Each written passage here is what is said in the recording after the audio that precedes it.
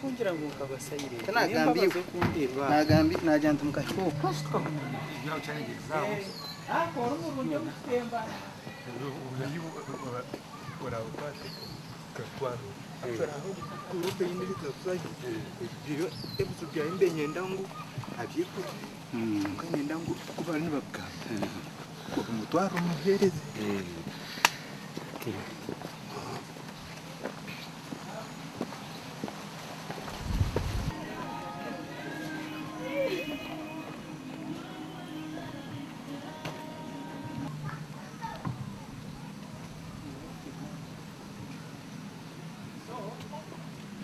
Program Elieti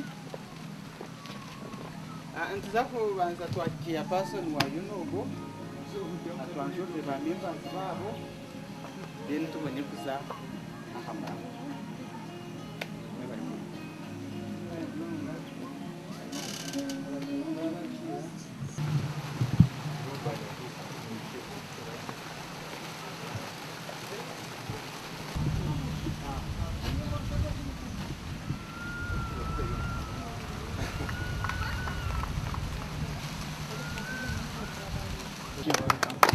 Okay, I think we can go on that. See. So,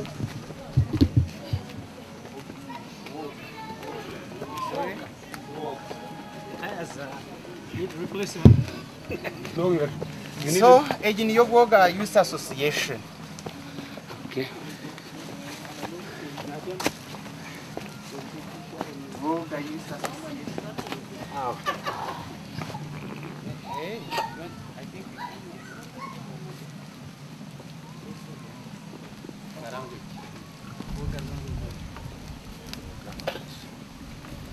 How many years are you? For many years. Yeah, 4 years. Start. We started as the Boga football career team. Yes. So list another amount of money aside where we collected some small amounts. Then we had also to urge our members to bring some of the bananas which we use to squeeze juice. Then from there we had to prepare warage. From warage, after like a year, the amount increased. Yes, then we started. We bought 5 goats. Sorry. Then from 5 goats, in a year, they multiplied. Then the money we got also, there is a man who helped us to give us land for free. Okay. Then we prepared passion fields. Okay, where do you grow them from? Up. It is just free range. Free range. Yes. How big is the space?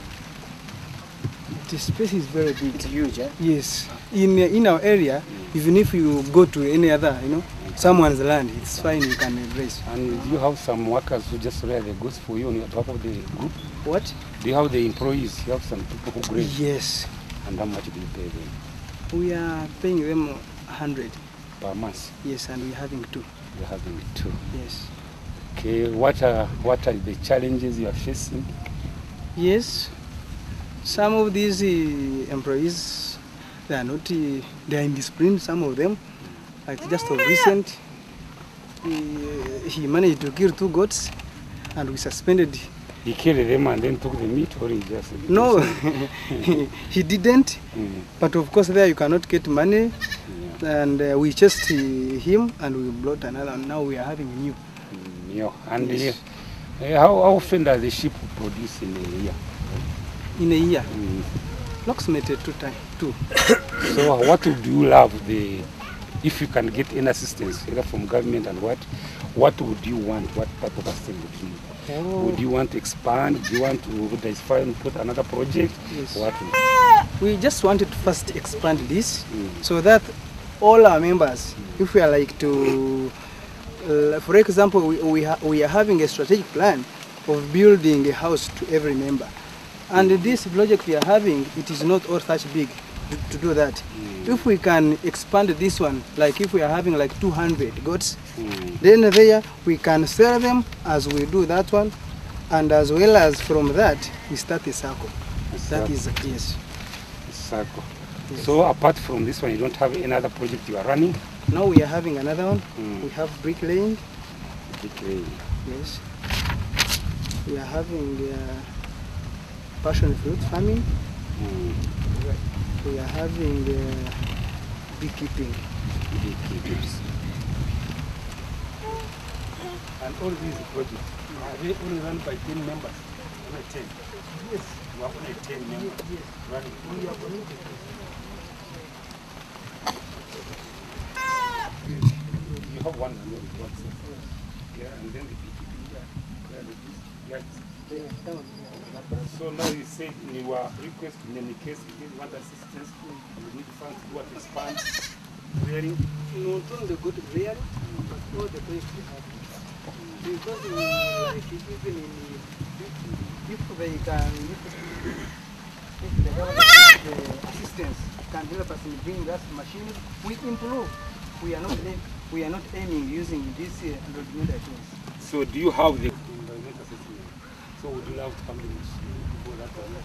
For example, that one I may not be specific. Because the trials, some of the we need some more people, the technical people to come and teach us. And on the passion fruit, is your land? To us for free, but for the next season, we started to pay. So rent. now, yes, we are now giving. How big is the land you are using now, right now? The land is It's like 20 kilometers, 20 acres. Hectare? yes, Up there. yes. 20 acres? Yes. It's like 20 acres. Over that. Yes, that mountain, the borders with Buhweju and Shema. Okay. Yes. So the project is, or you have already started harvesting? Yes, it is the same. It is the same source. I mean, it is one of the sources we just get money to increase this number of birds. Okay. Yeah. But if you so tumukwenda kwa visa chikwatiri ni Okay, about the tree. turabaha manyi Okay. then twaza kuzaja Yemere konkate kazizi. Take a zip. Yes. Hey. Nukurara? Where is the piglet in the house? Well, it is also another challenge you have not yet prepared. Where it is going to be housed. Yeah. So what plans do you?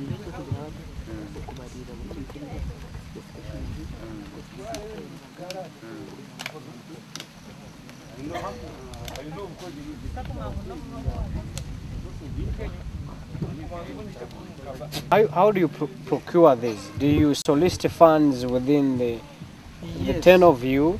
Yes, no, in most of the times we just get the money from passion fruits. Or you sell the passion fruits? Yes, after And selling then passion invest fruits, in here. then we just buy more what? Goats. How much does As they one also cost?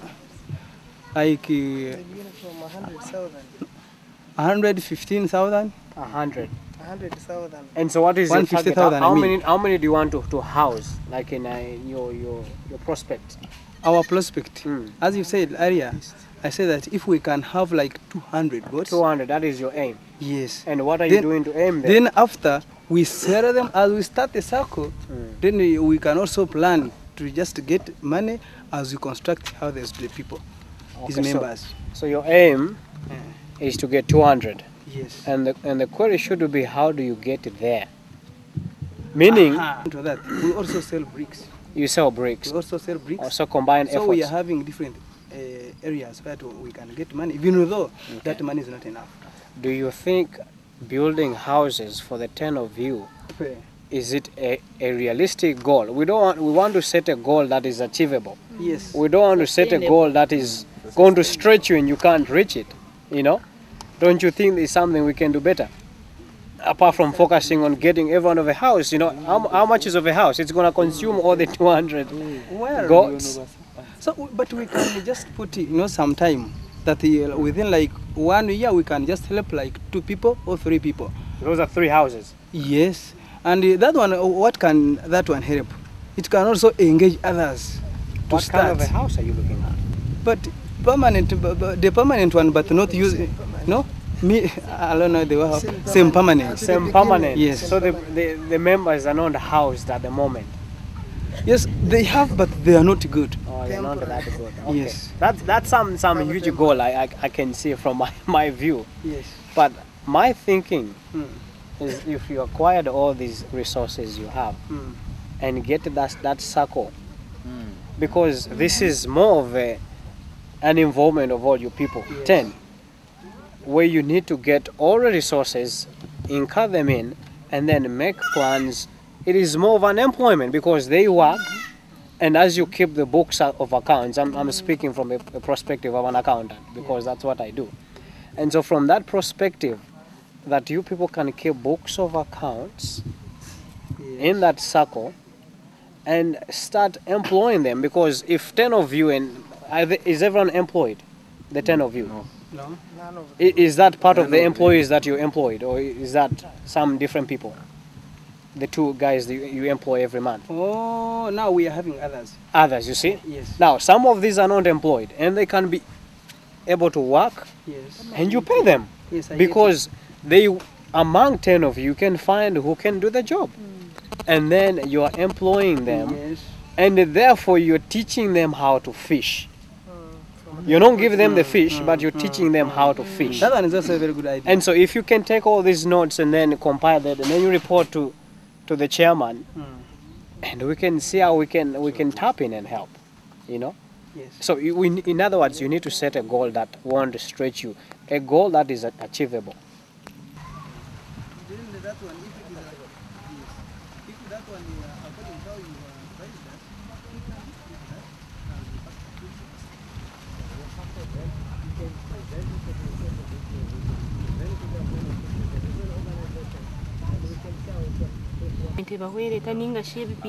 ndi natweta Vicencio tubingana bwoga rwengo Buhweju kandi ndi chairperson wa Bwoga Youth Association. Bwoga Youth Association tukatandika kariya ka team ka association kache ka club ko kuzana karere kutwarigiraho twayirundarundana mu sente ubwato basise kugura imipira. So ejo spirit ejo yagarka yatuyamba twagarka twarundana ho bundo sente ubwato yambere tukagura minute tukarundana ho bundo sente ubwato yambere tukafuna abantu bakarete mbiri buri muntu akanarete mbiri ibiri. So mbiri ibirezo twatandika kwisa obusente obutuhire mu mwaka gona twashara mutagure embuzi twagure embuzi zagumanzara then twagira ngo echo cyonga tukumara tukatandikana n'embuzi 5. So ubwo hati ntusiye embuzi 40 ngana n'ibiri abako twine zinde zirisibwe hanga hari. So kuturebera ka sente kayongera mukanya ecyatuyambira ho muryeshi twatandika obutunda twahinga obutunda nangwe kirungi obutunda bwayerra obwakabeyi kabeka ruhayiguru gace ago beno shanga ngo ngusande emwe ntunda nensha yo obutunda kandi kugame mbara 35 kinacho cyatuyamba umukugura ahambuzi twajya twija koma ahambuzi zonka twagaruka twatandika hoki enjoki twatandika enjoki konke bifumikine byaka twine bifuminga 20. So konka kandi kutubire turyaho twagaruka twareba nkona shishonga n'ikimara twatandikaho amatafari konkago tukizeho etanuru nkishatu sofa ibiri twaheze kuziguza no twaye nona itwenkemye twasize kubikora konka kandi twine challenges ezitubonde omumbuzi nkezi harimo indwara nambwe hatubire twine almost embuzi 20 zone zibizugiramisho haturyo turagura abarisa harimo abarisa bakushanga binemcwe mbi ukashanga ngo nwakwata nkibare batera nkembuzi zityozufa then utwarga nkaho omoshanga ngo twarga hachembuzi twaza nanka twaza amatafari no shanga enjura nacyo nekizo enjura ke kwane gwa munonga amatafari tugakugenda kuronje agamwene gatika agamwene gatika. So twargaho twaza hanjoki enjoki ebihumbi bugumara tukine ebihumbi kandi twaza obutunda nabwe still twine mu endwara nizubukwata oreba bwagira nkamabara kandi nabwo shyireho echo harimo nkefukuzi nizazo busharansi twaza kintu cya empinda hinduka y'ubwire obutunda nubuteganisi bwa munonga abo kwa butakwenda enjura nyingi kandi bwa butakwenda umushana mwingi mwene ukagwa enjura nyingi obutunda bugira amabara kandi hagwa umushana mwingi siri nabwo noshanga nkakatunda kine nkokka kokosire ubwa hati ndanaye baresa verno association egi nyowe omukutandika bayido nkabanta bigine katandika nko muhiwo bwenge omuhabuzi konka kunakirerwa gati nareba idea yabonera so nasharamo ko bajoyininga so nkatandika nko muhiwo bwenge konka pa nawo nindeba problems ezitwine tuchine nka je kwatire nembuzi baba bagambire tuchine mu kendo warazembuzi na hata namwe spend jero musti 200,000 kuzu treating mission nachi tuchine shonga yenju yazana muzireba enju stwake twine njere kumara target yitu nayo kutunga embuzi at least 200 atomo twakwa kwa maditinga nembuzi 50 so tuyo mu mbuzi 30 so njore kangu at least government kwaza kutuyamba ekatwaka sente tukongera tukombeke ebijibirungi embuzi tukam good breeds njira ngo ico kikatuyamba with time turhon tureba ngo tushangire nka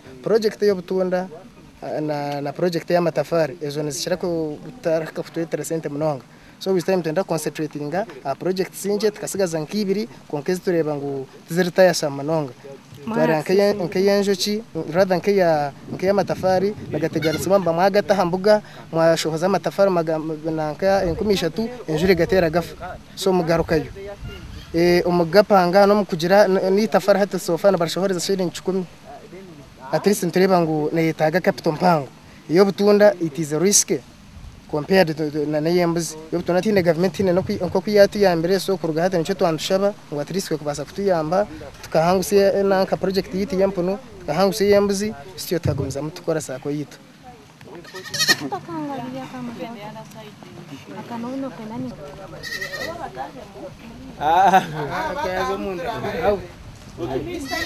There.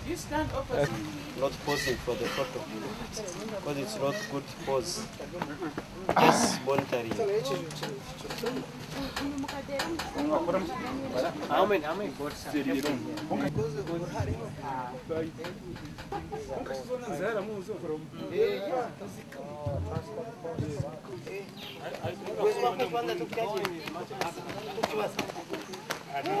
You don't know. I don't use that.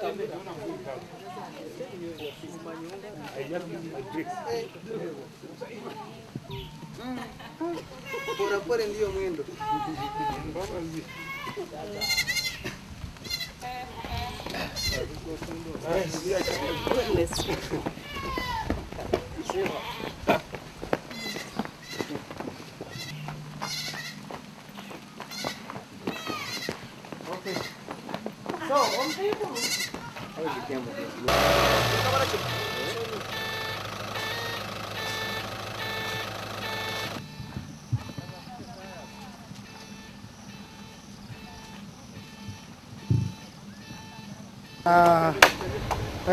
Project ya matafari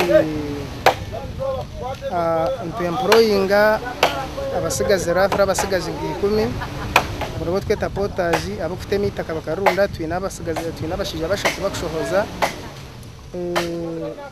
aba bakushohoza pade kandi mushashashinji omutwaro bari yana babashashura gati ya 15 na shilingi 8 abo kufite mitaka na kutaburitaka twinemo spending sente twinemo ko kuba boss yanko ko muhono mukireba ubwose yo gunutwara sente nyingi dukoze kupanga itanuru kujiha hansi bandetaga kujipanga mbajipangire mutaro 20 kejo kwebera impango rimo matafaro mutaro gumone shweka yo tujipangire mutaro 15 konka buri tafari bwanyuma twamara kuguza buri tafari ntubantu barira matafari ngo mutaro gumone shweka kutiremo at least kubantu yamuko mutaro ne 12 agandi nagafa so asa kushanga rafre etanure je agumene shweka ntatiremo rafre nka miliyoni ke mune mutaro nkasha so omukuguza ushanga itafati kuguza 2 so ushanga turiyo miliyoni 2 ninga 280 ngomwe mpaka so ashaka baragafire nanka twagiyaho twaguzabwa shiringi 2 izo twiha mwezo panao ejene nanka mitanori ya kashatu eriya no reba rohano bagiyaho bagutwaga gurize konka tukajose mnonga rega gafire minji ejejo gafire make ijo nayo twagiguze twagihire musente so izo ne je project ya matafari ne mo muzimwe areba konka with time yine challenges nyingi mnonga so nico tukureba with time tubasa kujongeramo twindure amatafari tushanga terago mushenyi turgo mugitaga because ago tugine challenges nyingi compared to these ones agago na mwe tukabe tushaba government providing anka obwoma obufuteza amatafari at least ekachendeza ahareba Kenya of course ntantu guro mushenyi cyo nkiba cyatuyamba government kushangana baturwanisa ngo dushishe environment ngo twantu guro mushenyi hanga hari tera amatafari go mushenyi na cement at least twatwaza arengorwa higuru itafari ryende gura higuru nabara mnawo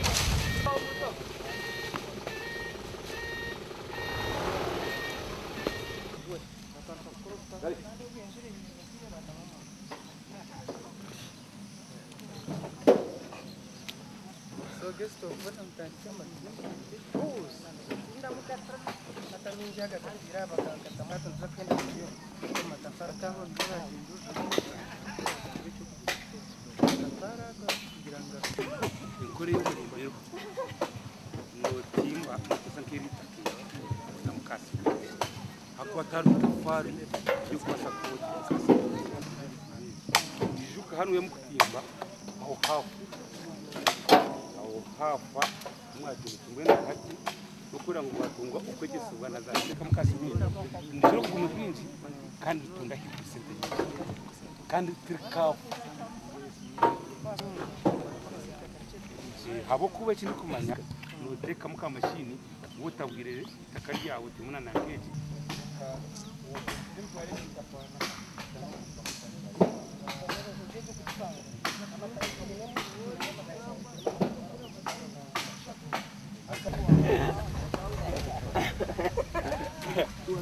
Mako matine kati ni mwakere gagabena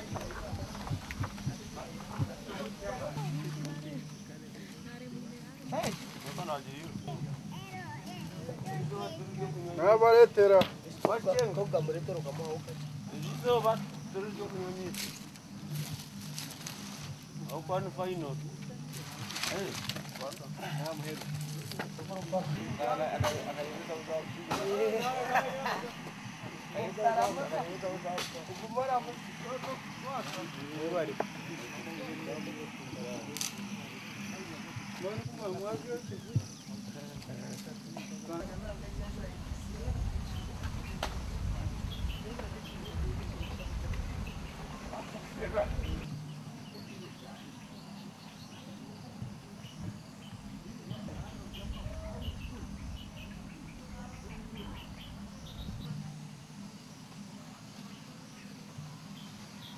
Papra kamerani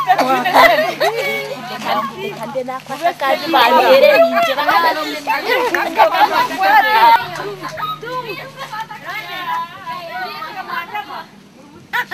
yo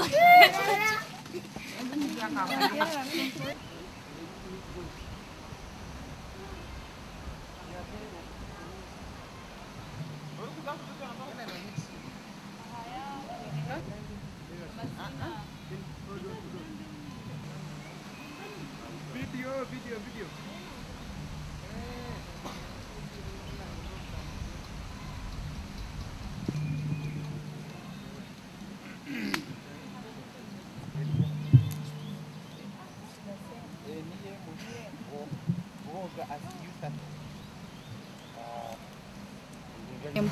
Shemerire kuchendera namba kwenda tubanze twatandika ikinde kitwakubasa kuyaka shente kirireho so twashara mutandike ubumugenzo ki so ebe 2020 twatandikire heza nzoki tukazitandika kwihira hanyuma yo gutunda kuba bwinji obwire burungi bwo butunda so obutunda sente kuzaka nyine kugamba enshaho tubantu kuzamutwara 36 buri sande twatweberireho konkana bwe tuba twine kushashura abantu abo kukoramo. So nukwe tuija twatandika hebe buno. Then after that we decided to make them 20 so that if we add on money we can buy more goats, but still we have to reduce the number of goats because the other side you've seen the number of goats, it's like 30 something. Then this way there are some other goats that, but they have already gone, but still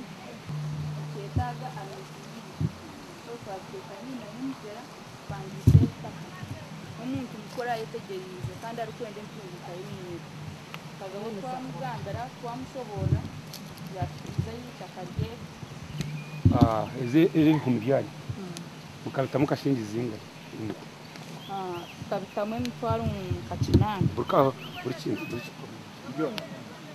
byona mwine expectation kugira ngo muyamo bwocu ntuza kuronda kare twatandikire ntuza kuzo mu matawuni tureba abantu nibambaza yo bavuya bafunga katareke ibintu byabo. So ni twenda kuronda katareke hati nkeze kumwazombekire mwine kintu cy'umukuru mwine abakuza bakuzirebera nankazo okusiyata hati n'ikimukeka mukasenda kugira ngo njo kitizine mirimo myinshi oyiro kujya kwenda twongereho ebindi niziguma zityo ubwire bwayikantuguma ntuzibaro bwire.